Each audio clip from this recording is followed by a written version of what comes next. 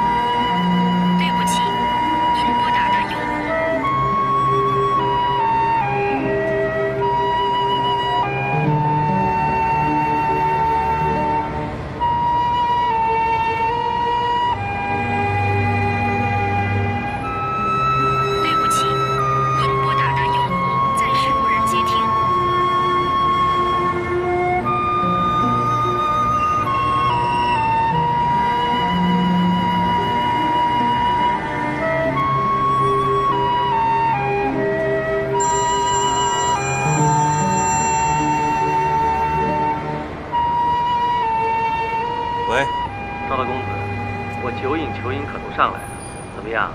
给我一个一雪前耻的机会吧。好，那我们老地方见，拜拜。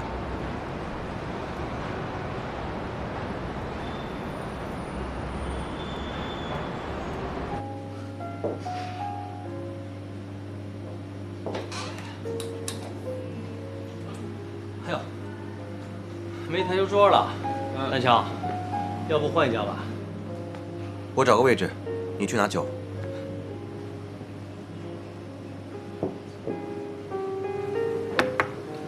来一瓶百富15，20号桌。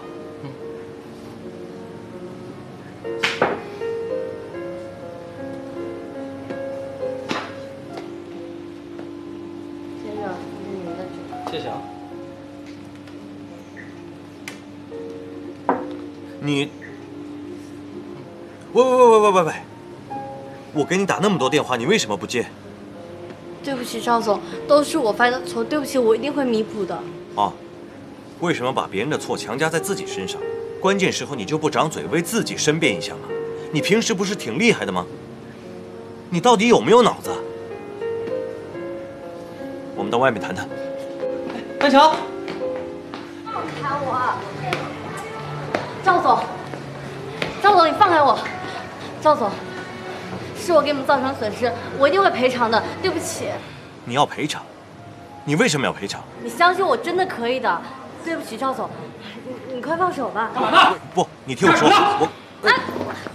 你，喂，别打了，别打了！哎，别动手！哎呀，哎，干嘛呢？这是我老板。老板怎么了？老板就可以欺负人？宁宁夏，我给你打电话是想告诉你，我们已经查实发错邮件的事情是陈磊故意想陷害你，我们也已经报警，他也被公安机关带去立案侦查。我是来向你说对不起的。对不起。你看看你不可一世的样子，做错了事儿，冤枉了人，说声对不起都那么难以启齿吗？我告诉你，小夏在你眼里可能是棵小草，你可以轻视她，但是我这儿她就是块宝，谁也别想欺负她。走。哎，等一下，你先回去吧，我还有事。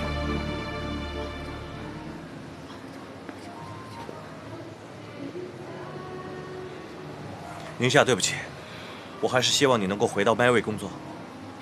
我知道了，赵总，对不起啊，耗子他太冲动了，快点回去吧，挺晚的了，快回去吧。走吧，大乔。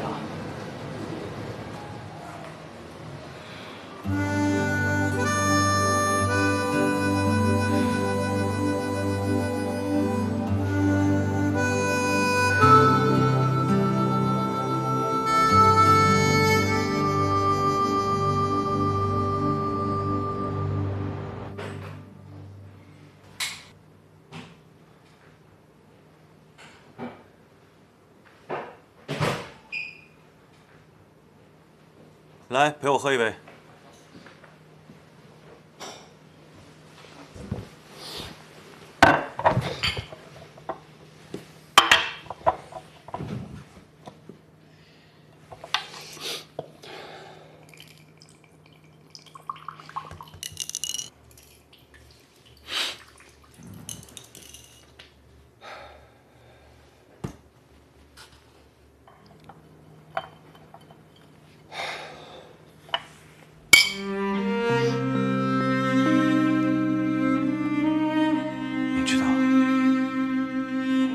我心里有他的存在。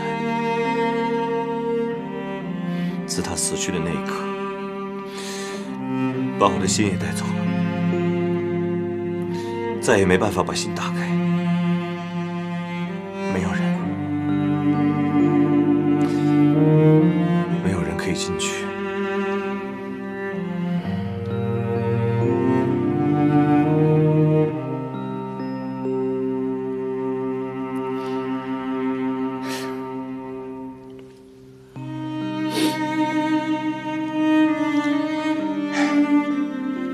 有时候，一个转身就是一辈子。丹乔，你应该放下过去，才能获得更圆满的自己。勇敢点，重新开始。我相信，徐璐在天堂也会微笑地祝愿你幸福。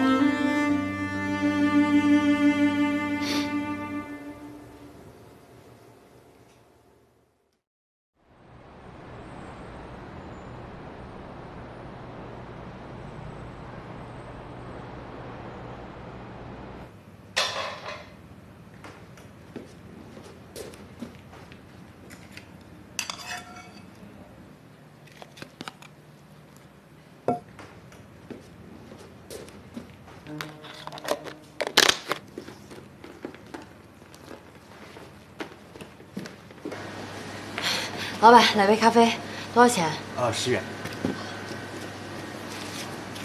来，10块。您的咖啡。谢谢啊。拜拜。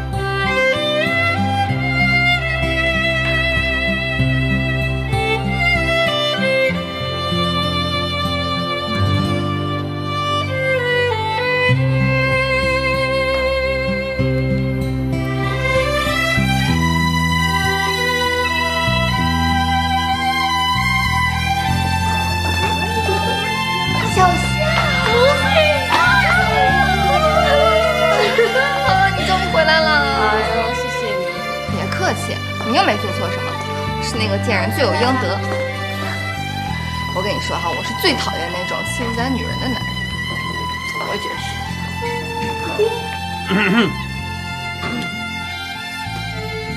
老板请你们来上班，不是请你们来闲聊的。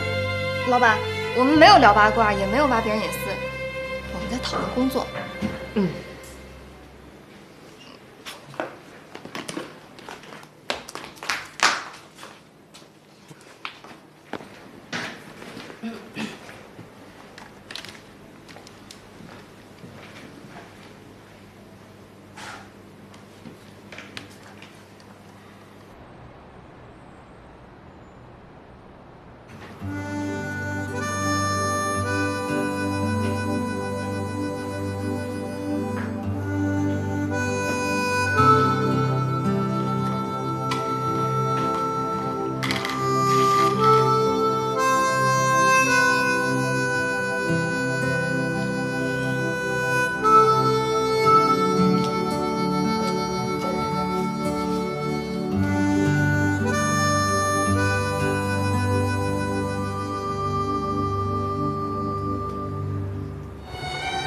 祝贺冯先生，这次的珠宝秀非常新颖，非常成功。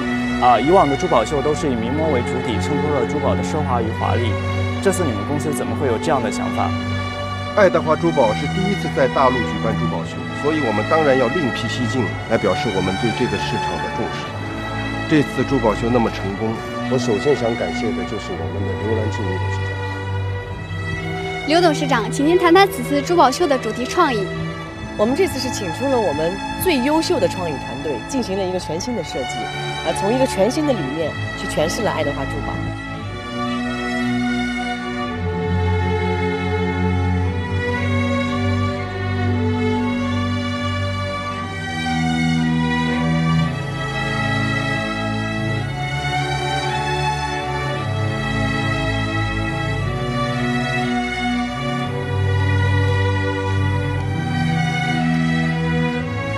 冯总你好，陆小姐，非常感谢，这次发布会相当成功。不过，蓝桥国际的企划部，我觉得对你来说实在是大材小用。我马上要成立一个新的管理公司，我期待你的加盟。冯总，您太可爱了。不用急着回答，好好，这是一个重要的决定。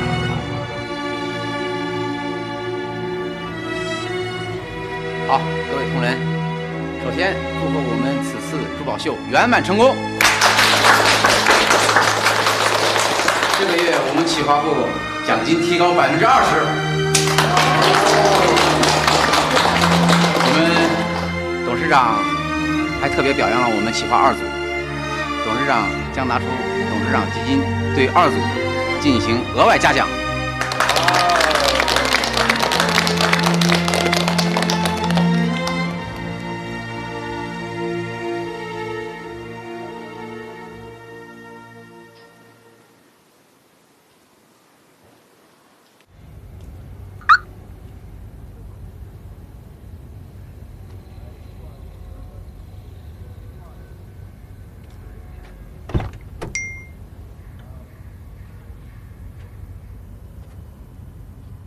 公司发给我一笔很可观的奖金，有空吗？我请你吃鹅肝大餐。洪小豆什么时候变得奢华起来了？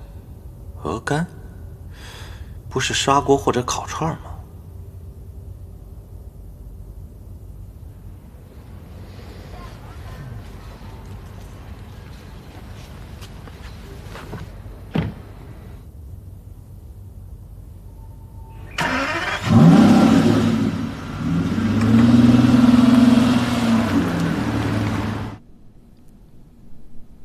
等我出差回来，我请你。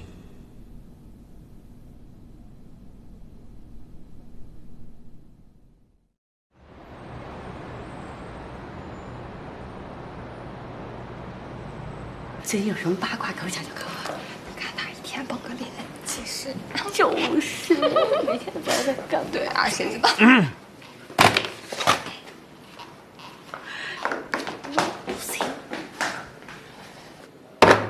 老板，这什么呀？我最讨厌廉价的打包盒，有害健康。对了，明天和我一起出差，你准备准备。这个赵霸屁，每天早上吃我早餐不说声谢谢。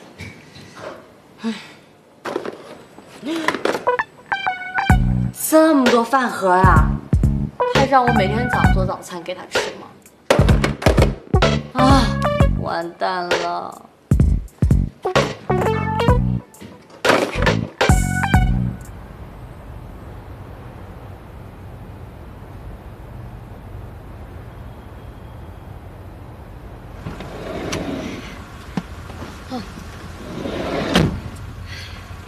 你是去做业务考察，又不是去做背包客，就不能换个包吗？你不觉得那包跟我特配吗？赵霸屁！下次骂老板的时候，声音记得轻一点。师傅，开车。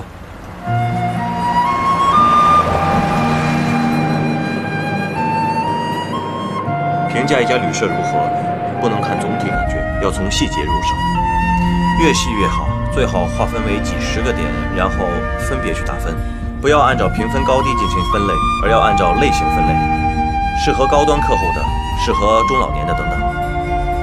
因为我有我自己的评价标准，但我这次想看看你都会从哪些地方入手。还有你和旅社负责人接洽的时候，你的姿态不能放得太低，因为你不是在求合作的商户。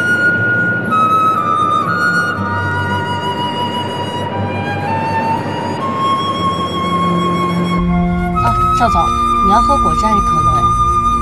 可乐吧。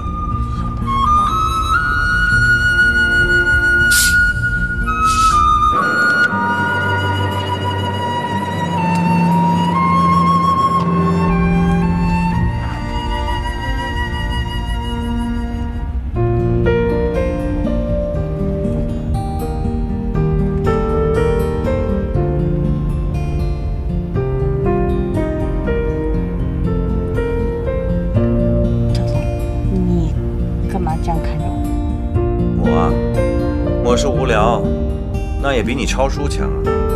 你读书的时候背过不少名篇名著、唐诗宋词吧？现在也没有变成文豪啊。没有成为文豪人多着呢。再说了，背点诗词还可以陶冶情操。现在电视剧里面有点诗词，档次都不一样。哎呀，到现在我还记得《还珠格格》里面那句“山无棱，天地合，乃敢与君绝”。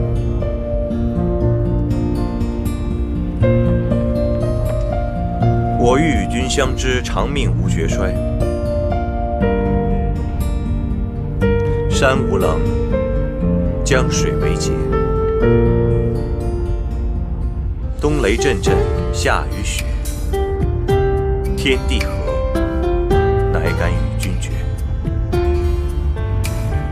天哪，树洞先生回来了！你不是那个讨厌的赵丹桥，那么开朗、感性，又有孩子气，你就是树洞先生。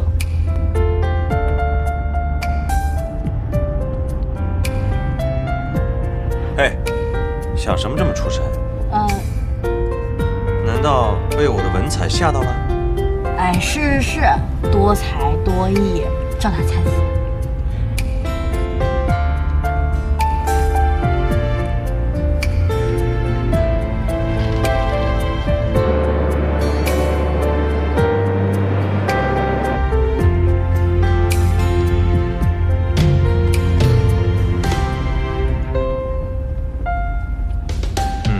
抄了什么？让我看看，让我看看，让我看看，让我看看，让我看一下。我就我的衬衣。不就是一件衬衣吗？我赔给你。我才不要呢！你给我洗干净。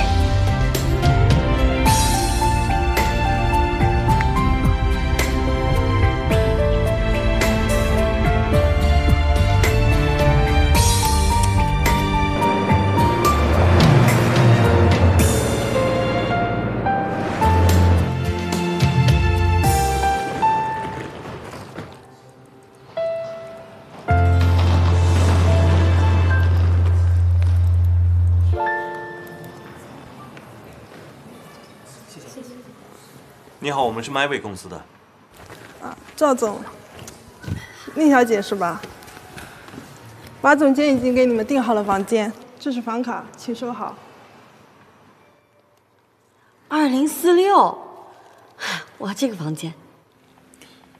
2046，你为什么喜欢2046？可能因为它是偶数，比较吉利吧。那我要这件。这人怎么这样啊？不管怎么样，这个衣服给我洗了。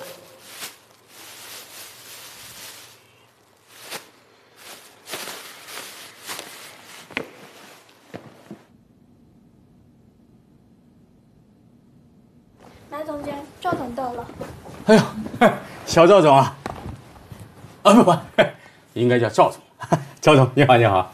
马总你好。哎呀，了不起啊！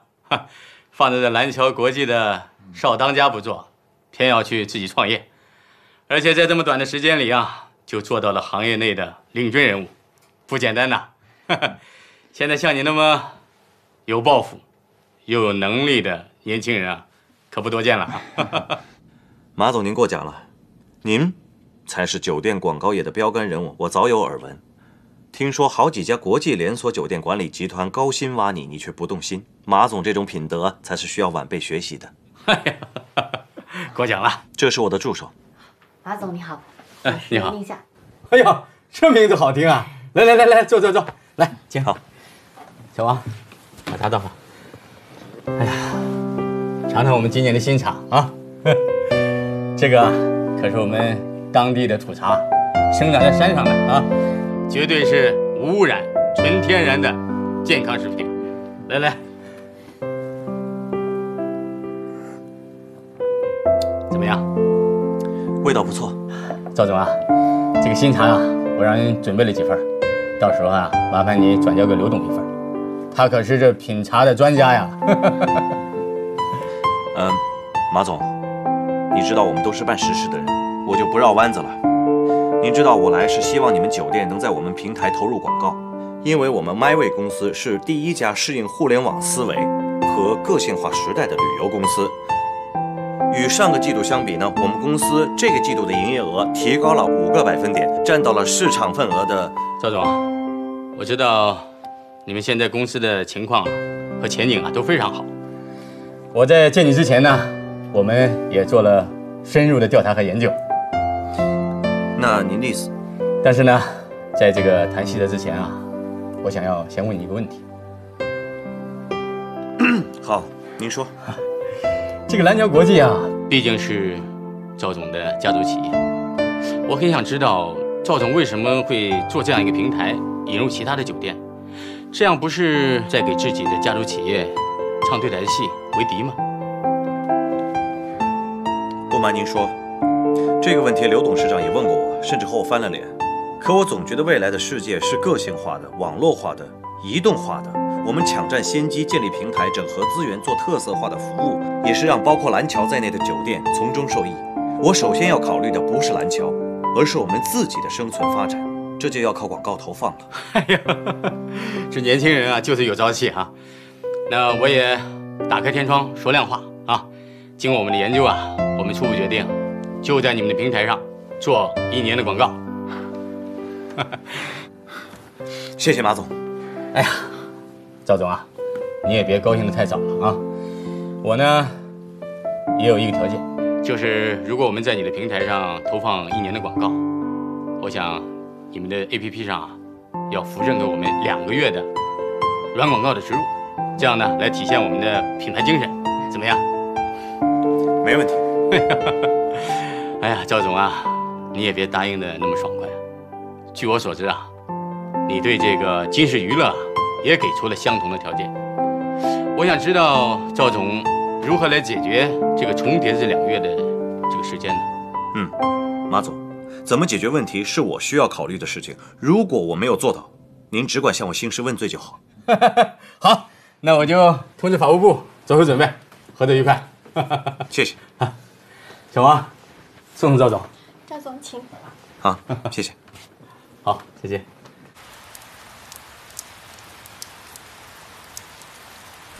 Lucy， 给我接广告部的 Rick。Rick， 你们开始准备，启动我之前那个策划方案，出一个专题：明星最爱光临的酒店，把最近力捧的那位明星请到瑞虹的酒店开慈善晚会，延伸做一个专题，特别报道一下。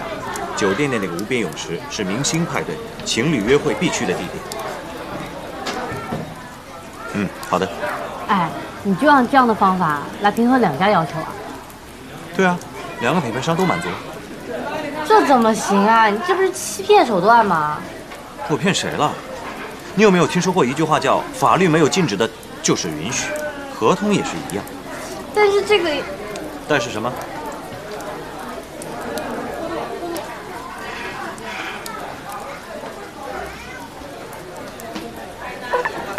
哎，我什么？我职场第2条规则，无论任何时候，到嘴边的东西必须先吞掉。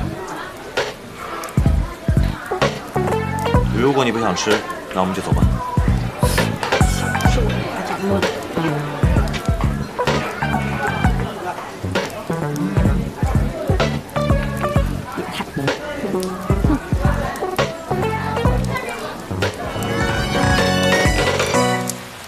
你还记得第1条规则吗？记住自己的名字。我说过的话你都能记住。对了，这家店真的很有特色，口齿留香。你是怎么找到这家店的？你也不知道我以前是干嘛的。其实你别看它店小，它呢可是有上百年的历史。在当今的社会，100年老店是越来越少了，特别这种手工小作坊，技艺全靠口口相传。到了年轻一辈，恐怕就得失传了。是啊，我之前带队去台湾的时候，在一个古街里面发现了很多手工作坊。那个时候在想，如果他们到咱们这边，能存活下来吗？还有很多客观条件。我们这里开店大多是租房，而且房租一年一年上涨。手工作坊本大利薄，如果不是自己的房产，真的很难维持下去。还有一点就是文化创意。他们那儿已经把文化创意渗透到了手工业和农业里面，这是能够保存下来的原因。不愧是走南闯北的小摇旗。我只是有感而发嘛。好吧，宁夏导游，接下来怎么安排？咱们今天来的这个古城呢，它有丰富的文化历史背景，它包括了儒家文化，还有佛教文化。咱们今天看到的这个路面呢，还有旁边那些建筑呢，都是有100年历史的。这个城外呢还有座名山，不过你穿这样嘛，还是算了吧。咱们去那边看看。OK。哎，你看那个。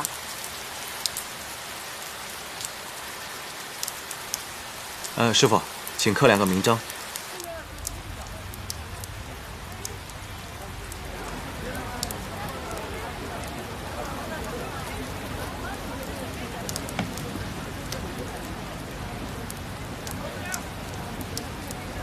哇塞，简直是艺术品哎！经营于方寸之内，而赏鉴乎毫发之屑，审其疏密，辨其言痴。不愧是赵大才子，厉害！这是丰子恺说的，没文化真可怕。我太忙了，我哪有时间看书啊？你说的太对了，你5个小时才能做完的工作，我只用半个小时，当然有时间了。那说明我还有上升空间。世界上的人分2种，一种是高山一样的人，一种是仰望高山的人。我是前者，你是后者。这个鸿沟太大了，你跨越不了的。没关系，我还可以坐火箭赶过去。你不怕火箭掉下来，摔死自己？恶毒。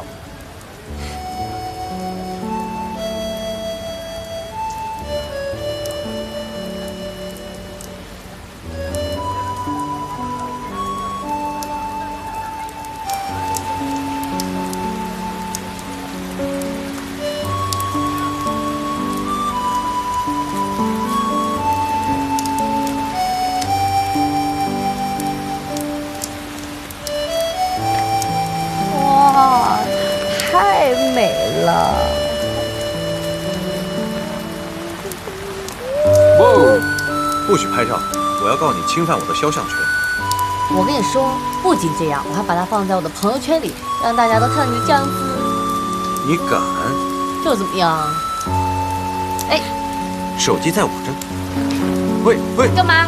就不给你。喂，哎，我在淋雨啊。不管，把伞给我，快！干嘛？我就不给你，就不给你！快把伞给我！我不管。哎，好了，别闹了。给我。来，把衣服穿上，小心感冒。哎，不用，我这衣服特别棒，防水的。你这个太贵了，算了。难道在你眼里物品比人还重要吗？主要是我习惯了嘛，以前带队都这样，而且我特别强。这个雨越来越大了。哎，我记得前面有一家客栈，咱们可以过去。太好了，那我们走吧，走。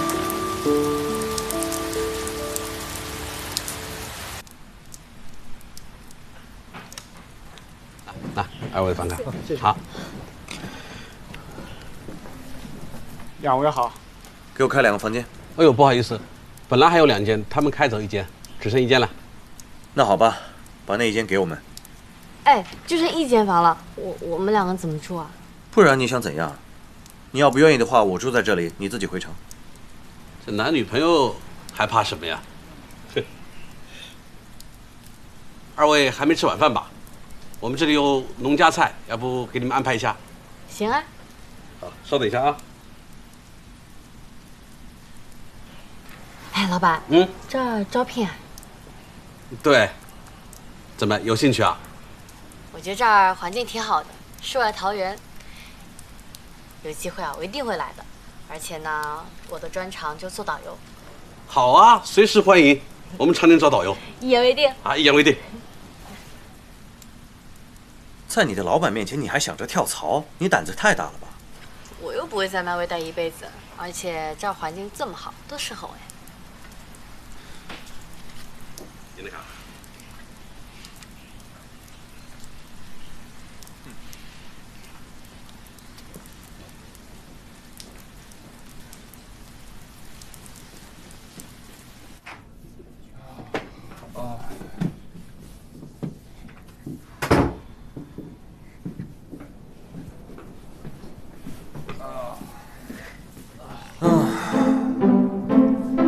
难得吃到这么美味的农家菜，还有家的味道。这场雨还有意外的收获，不错。这些都是农家菜，你这种大少爷肯定没吃过，当然觉得独特喽。唉，我能够做老板，你只能做导游，知道为什么吗？有钱没？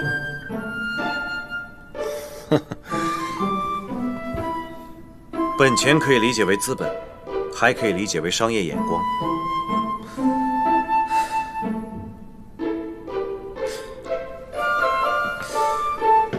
你过来，你看看，此河此雨，还有这清新的空气，纯天然的氧吧，还有纯天然的绿色食品，这是生活在城市里的人最稀缺和最向往的。如果我们把5星级的设施搬到这里来，就能增添一块新的产品内容。所以说，你要开发这旅游路线。这里的自然环境那么好，如果建一个现代化的星级酒店，会破坏环境，也会大煞风景。所以另辟蹊径，在这里收购或者合作，把这里的农家客栈改造成外观与自然环境合一的民宿，必大有前途。挺好的，情人节的时候还可以做下推广，不错。哎呀，现在才8点多，真安静，仿佛回到了日出而作、日落而息的农耕时代。好吧，那我就当一晚农夫，我需要早点睡觉了。走了一天的路，实在是太累了。你睡这张床，那我怎么办啊？还用考虑吗？当然是我睡床，你可以打地铺啊。我看到那边不是还有1床被子、1个枕头，去吧。赵扒皮，要是不当赵扒皮，怎么能享受这么舒服的大床呢？伸伸胳膊，伸伸腿都没问题，还可以滚来滚去。吵死了，烦。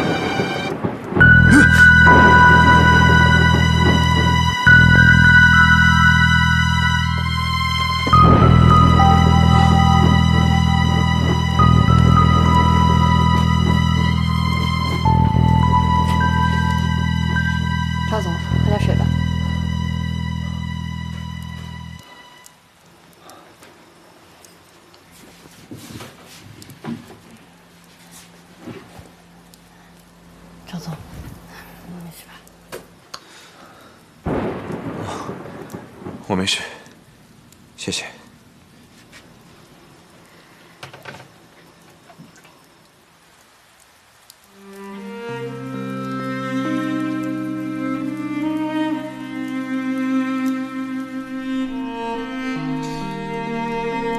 你知道吗？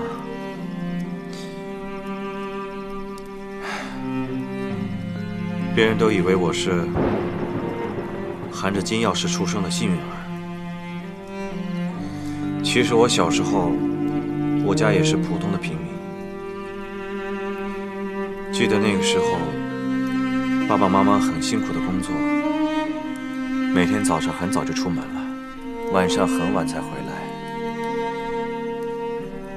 我的童年基本上就是一个人，没有幼儿园，没有朋友，只有孤单的陪伴。然后他们两个没日没夜、无休止的争吵打架，终于有一天，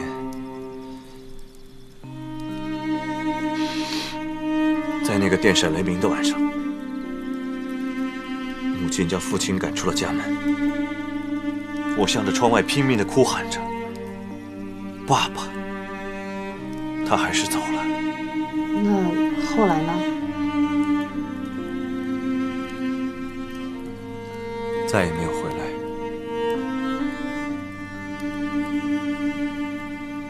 父亲的样子越来越模糊，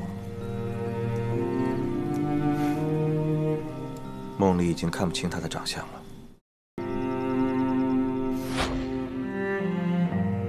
树洞先生，知道我为什么喜欢这首曲子吗？因为它能让我触摸到逝去的亲人，但不会沉溺于悲伤，给我一种勇敢生活下去的勇气和希望。树洞先生，也许你无法体会失去至亲的伤痛，我能。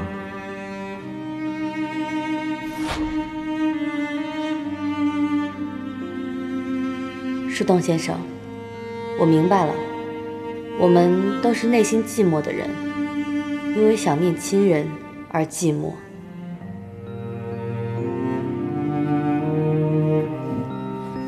走吧。啊，去哪儿啊？带你去个地方。喂，等等，等等。走了，走了，走了，走了。穿鞋。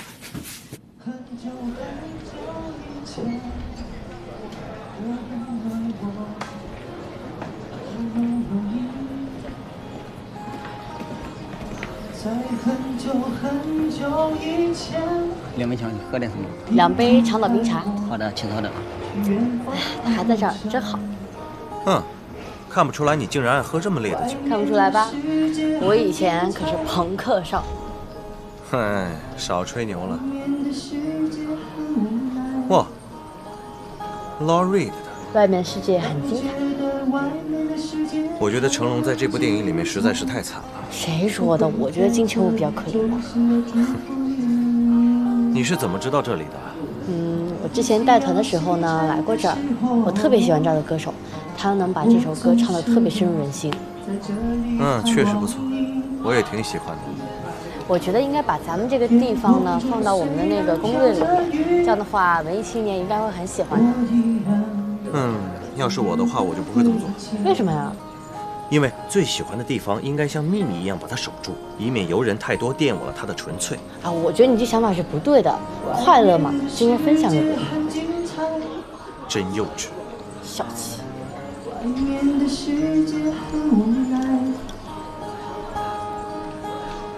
让你觉得外面的世界很精彩，我会在这里衷心的祝福你。每天夕阳西沉的时候，我总是在这里盼望你。天空中虽然飘着雨，我依然等待你的归期。好，谢谢我们小马哥的精彩演唱。今天呢，给大家分享一下一件开心的事儿。今天呢，是我的好朋友宁夏女士的生日。她的同伴呢，赵丹桥先生，今天要演唱一首《Perfect Day》，送给我们美丽可爱的宁夏女士。不！哎呀，来，不行！唱一个！来！大家的掌声不够热烈呀，掌声再热烈一点好吗？赵丹桥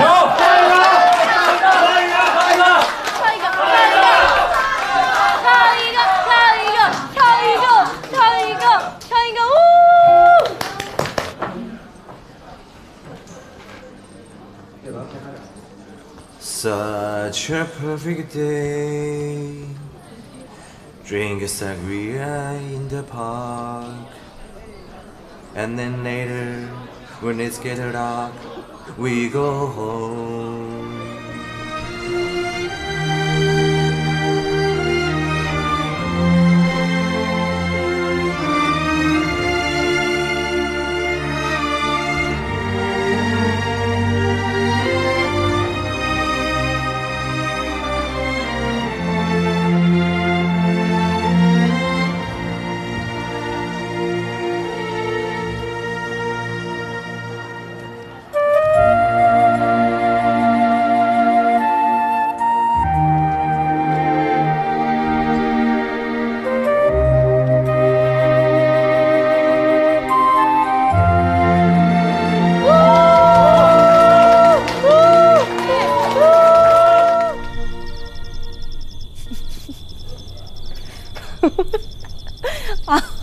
有这么好笑吗？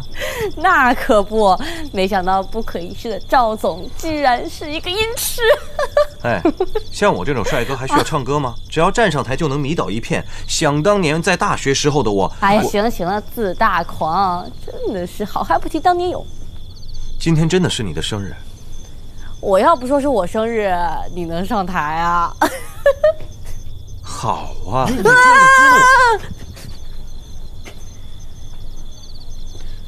不管怎么样，谢谢你。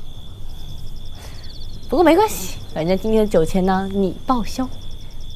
哦，我忘了告诉你了，公司有一项新增的财务规定，业务之外的消费，公司都一律不给报销。赵扒皮，你翻脸，你翻书还会，你忘恩负义，去死吧你！有这么讲，我明天就换酒店，不跟你住一起了。路上赶过来还是比较辛苦的啊。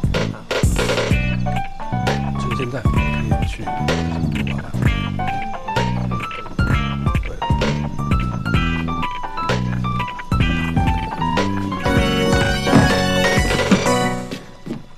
对吗？黑酒店集团的孙董事长预约洽谈订购事宜。11点，高尔夫协会周会长商讨蓝桥高尔夫俱乐部承办的高尔夫竞技大赛，然后共进午餐。下午1点半，拜会省旅游局新任局长。4点到达机场去北京。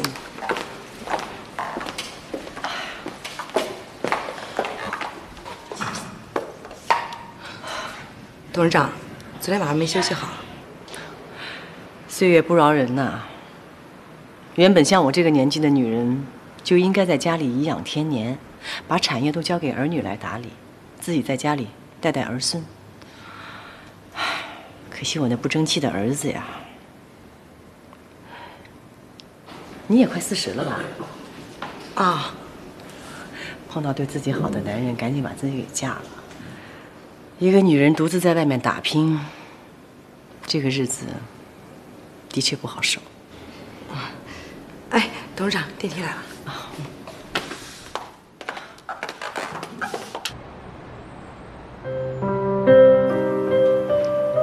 冯金瑶最近有什么动静？他还在打宁馨的主意，想挖他去爱德华新成立的品牌管理公司。他动心了？没有。珠宝秀暂时告一个段落了，宁馨也就不再负责相关事务，包括生活管家。这样吧，你通知人力资源部调宁馨来董事长办公室。你也需要一个助手，他来了之后可以帮你分担掉一些杂物。是，董事长。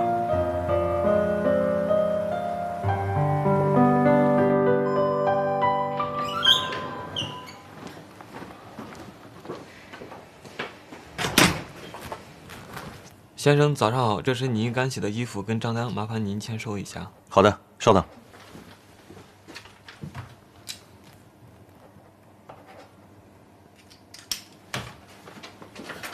谢谢。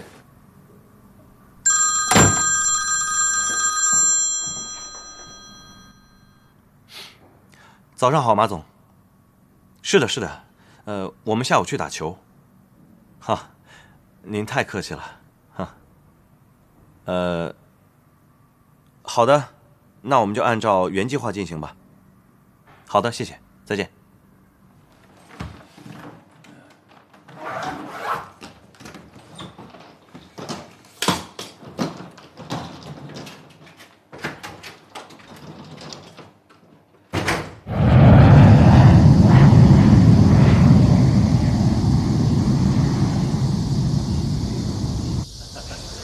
赵总啊，你现在的球技见长了。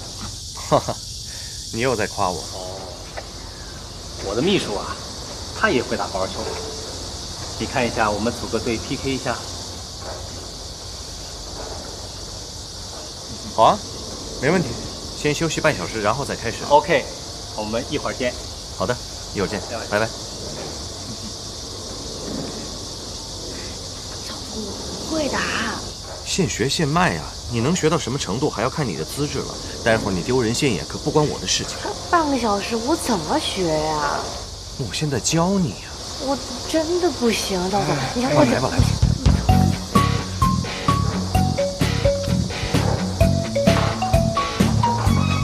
这是球垫，站上去。7号点。好，拿着站。放那么高干嘛？放低一点。拿好了，像我这样，啊。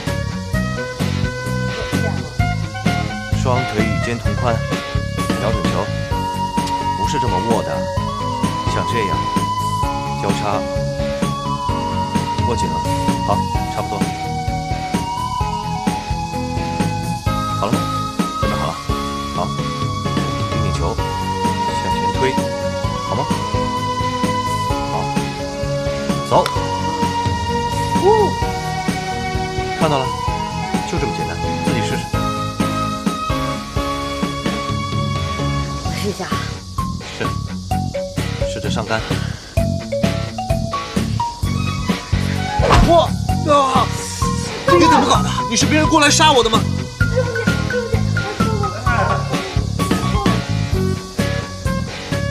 别打了，真是笨。赵总，赵总。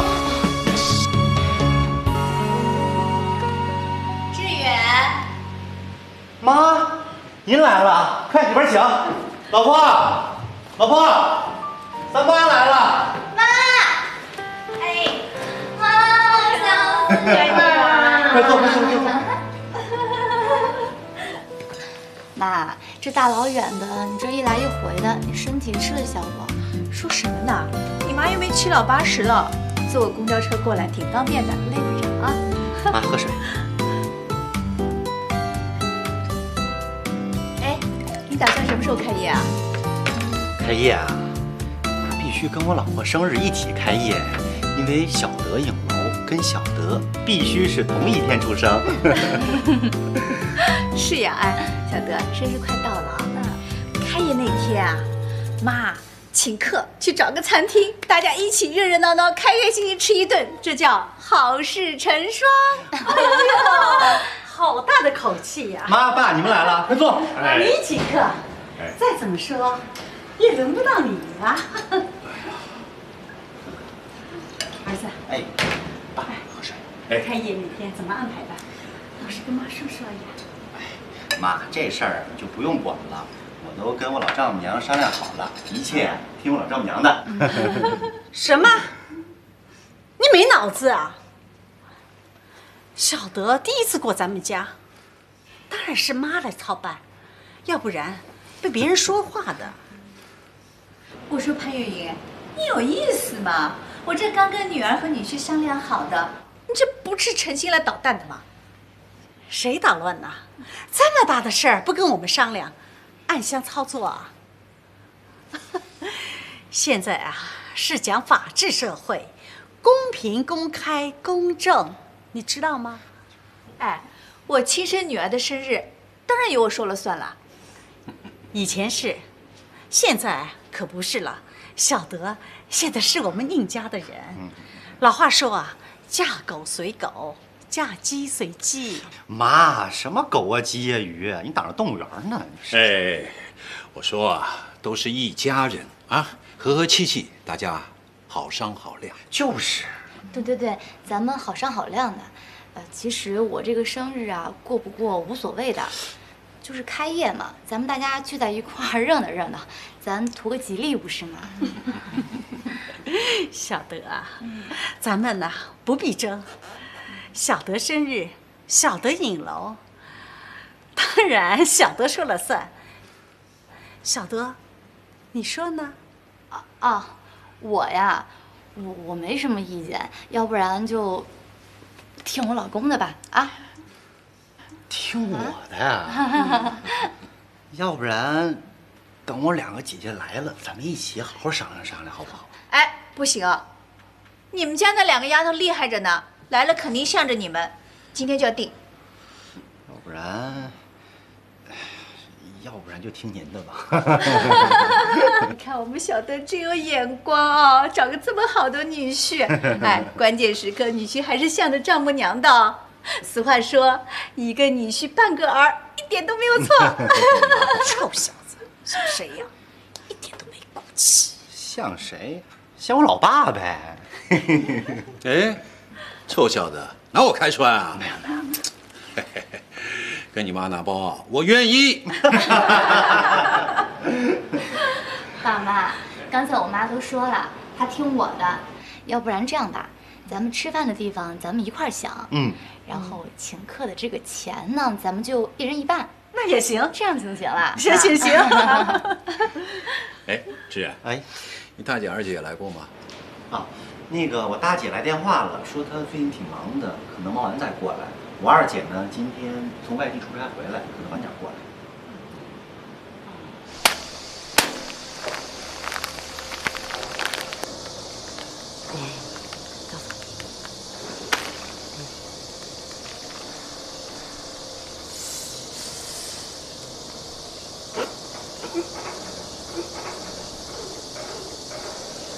你还笑？赵总，这样好像圣诞老人。圣诞老人？我要是圣诞老人的话，早就拿驯鹿撞死你了。赵总，我说我不会打，你偏让我打。我怎么知道？你居然这么蠢啊！你是不是期待这一天很久了？我让你打球，没让你打我。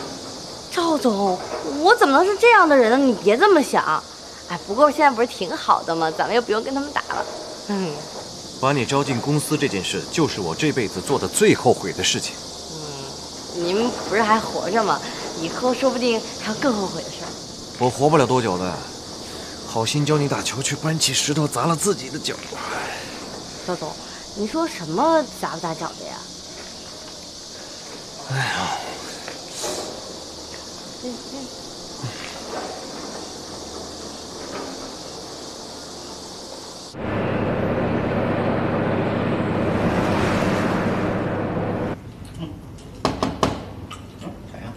来了，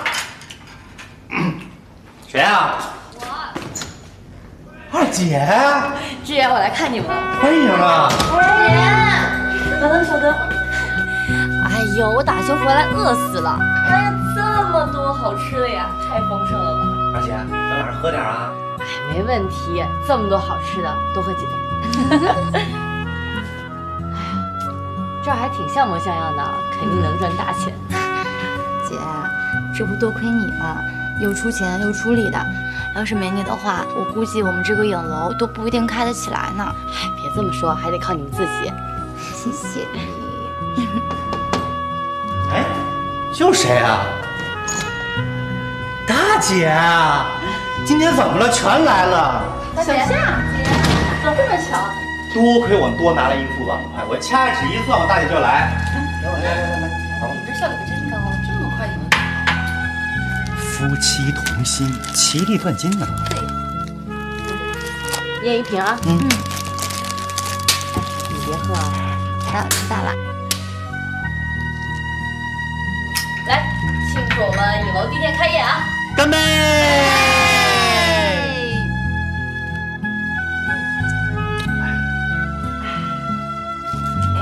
你们俩怎么样？最近？特别好。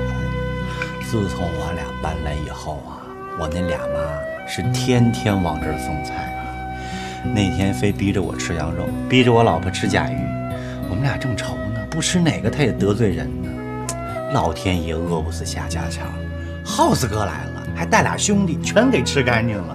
吃完之后啊，那俩妈脸色都绿了，你知道为什么吗？她心疼啊。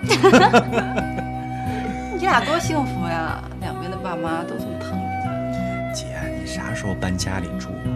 你搬家里住咱妈也能分散她注意力呀。姐哪舍得回去呀？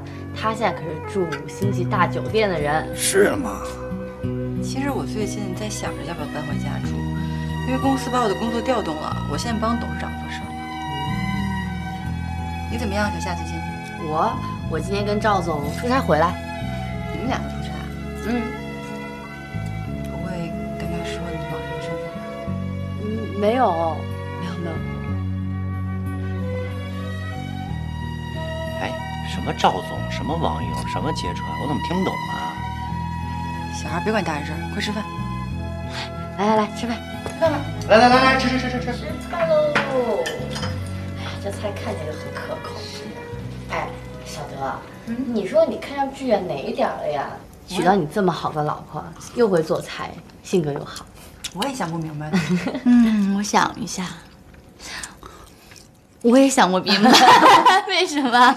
你们俩呀，一点都不了解我，我优点很多呀。没钱、没房、没车，啊，这是缺点啊。但是我有一颗爱我老婆的心呐。你还有一张会说甜蜜的嘴。太肉麻了，这两个人真是。快吃这个，我拿手菜。好。你说，牛郎织女1年只能见1次，但却可以恪守爱情的承诺，不离不弃。但现代人呢，明明有 QQ、email、WeChat， 有手机，可以天天见面，随时联系，但是恋人之间的关系却那么脆弱。所以说，爱情不在于距离，在于心与心的感应。小夏，你再帮我一个忙。你黄小豆的身份我要再用一阵子，因为有一些工作上的事情，我还要拜托到赵丹桥。你放心，我很快会把这个身份还给你，到时候我也会和他解释清楚。行吧。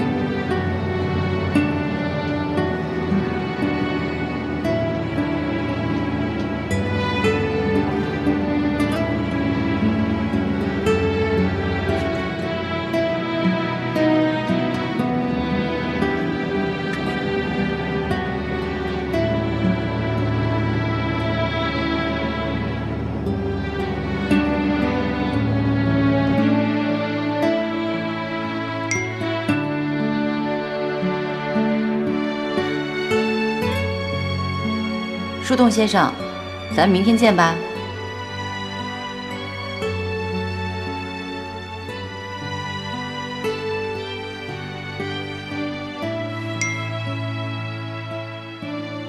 好，明天见。